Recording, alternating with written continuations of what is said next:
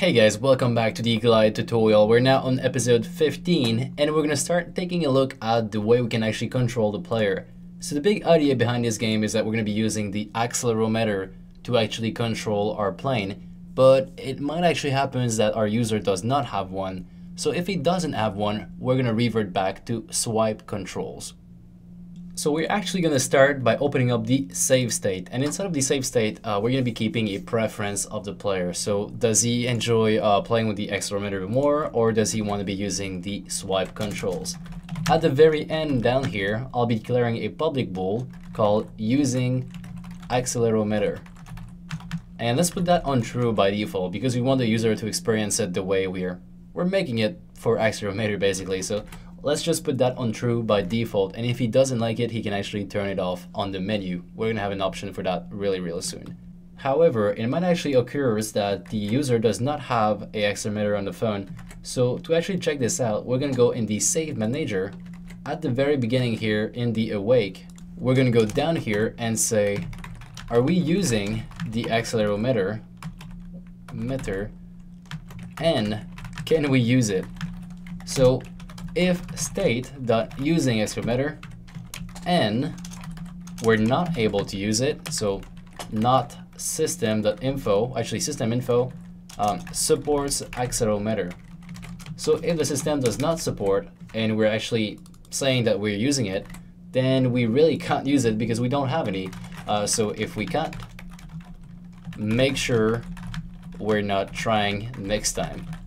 So we're gonna say state using accelerometer is equal to false, and let's also save right away so we don't get the same problem next time we boot the game. Alright, so now we're going to move on to actually creating those controls, and the controls are going to be made in the manager script. The reason I'll be making them here is so I can access from pretty much everywhere and all the inputs are centralized basically.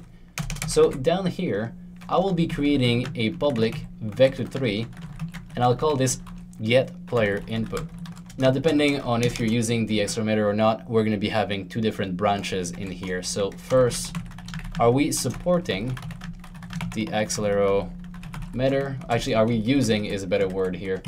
So are we using this thing that I can't pronounce like 12 times?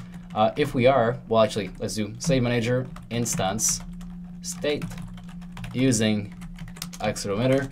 All right, so if we made it in here, that means we can actually use it. So if we can use it, replace the y parameter we get, because that's going to be given to us in a vector3, by the z, because we do not need that y. I'll explain to you what goes on here.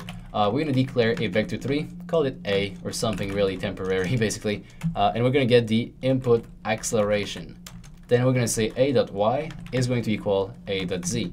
Basically, when we're going to be holding our phone, we don't really want to know how tilted it is on the y-axis. We only want to be using the x and the z-axis. The reason I'm actually moving this here is because when we do swiping on the screen, the swiping actually use x and y, and I want to be making sure all my inputs are centralized basically.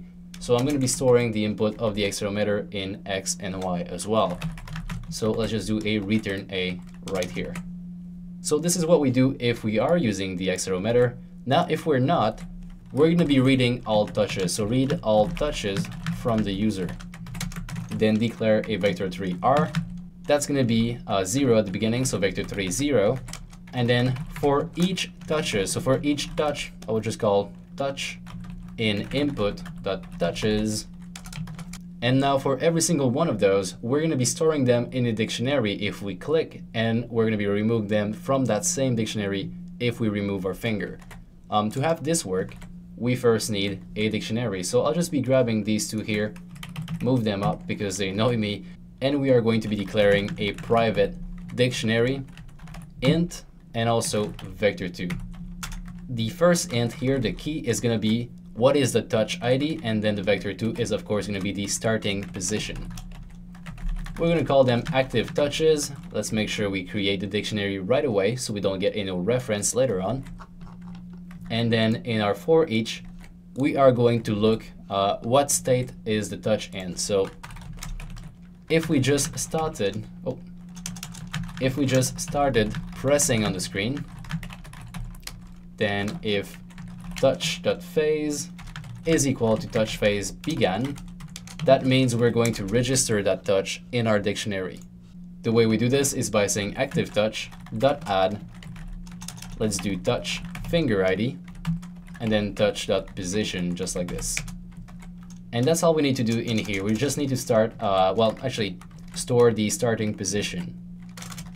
And then let's do it else if. So if we remove our finger off the screen, we'll do it else if touch.phase is equal to touch phase.ended. Then we also remove it from the dictionary. So active touch, let's do remove touch.finger ID.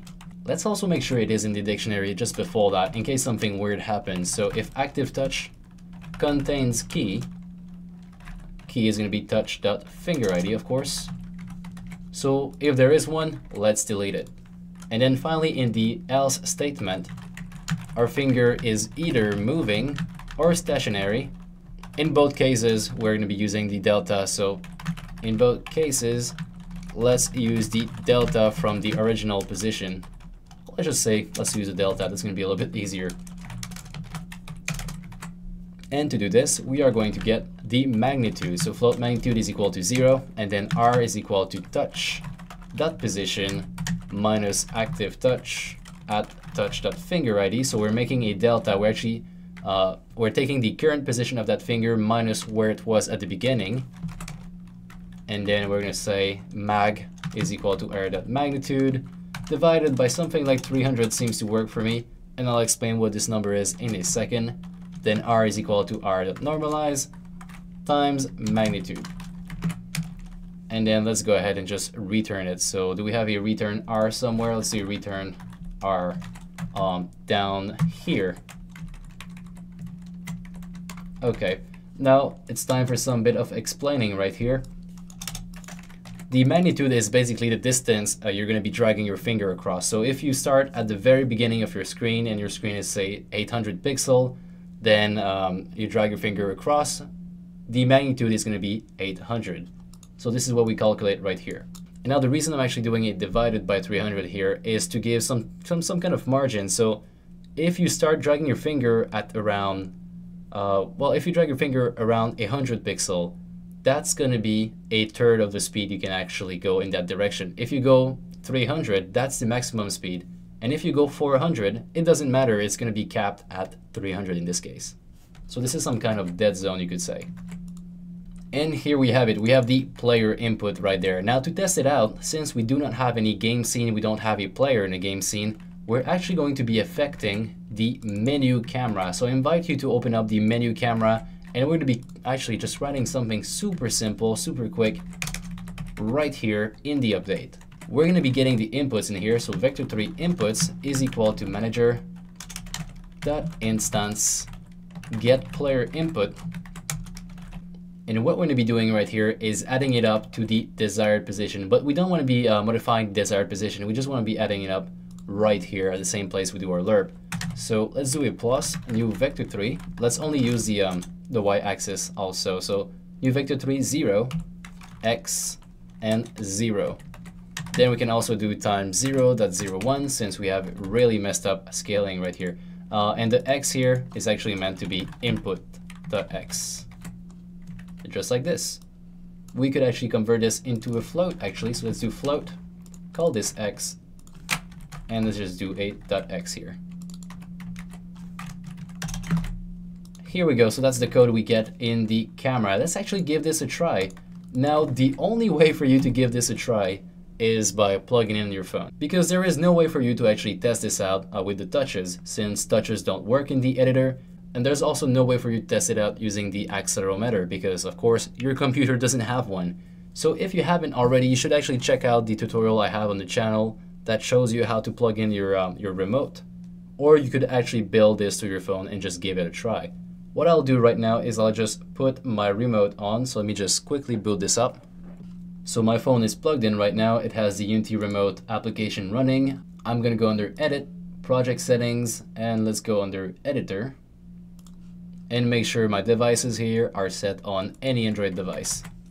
If I try starting the game right now, is it going to work? It doesn't seem like it would work right now, so I'm going to quickly reset this Unity instance. And it should actually work now that I've resetted Unity. So let me just go into preloader, and I will tell you in a second. I do get the game on my phone right now, so let me actually try and drag my finger on the screen. Right now, I'm on my phone playing through remote, and it works super good. So as you can tell, it's moving right there. That's because I'm dragging my finger on the screen, and these input actually works. This is actually where we're going to be ending today's episode. In the next one, we're going to be doing more tests. We're going to be bringing on the webcam as well, so you can see it in the real world. And we're going to be working with the tilt control. This one was only the swiping controls. We didn't use the accelerometer. We didn't test that out. So that's what we'll be doing in the next one. Of course, please leave a like on the video if you enjoy. Share it with your friends. Give me $1. That would be so very cool. And I could keep on making games for the rest of my life using that awesome $1 you gave me. So, alright guys, so thank you so much for watching. I will be seeing you in the next one.